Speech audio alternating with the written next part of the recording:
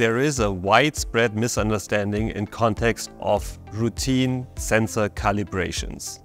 According to metrology, the word calibration means a pure verification of the flow rate. Important here, the parameters inside the device are not modified at all.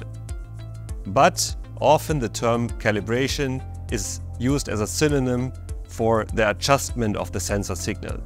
The right word for that is adjustment. In that case, the parameters inside the device are actually corrected so that the specified accuracy can be met. An adjustment is always followed by a flow calibration with the result of a calibration certificate. A big advantage of Burkhardt mass flow controllers is that our sensors do not drift. That means that a later flow adjustment is hardly ever necessary. Typically, all we need to do for servicing is an easy 5-point calibration.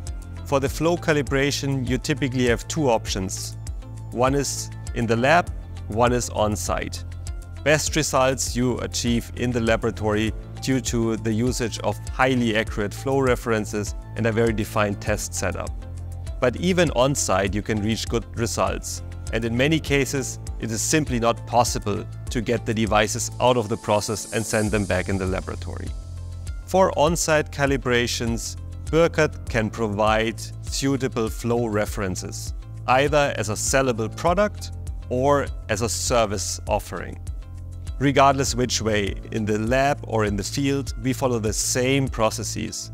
The Burkhardt Communicator tool offers our customers guided calibration scripts and can generate calibration protocols. And this is completely automated. That way, we remove the risk of human mistakes, no manual transfer of data is required, and the documentation is completely taken over by the tool.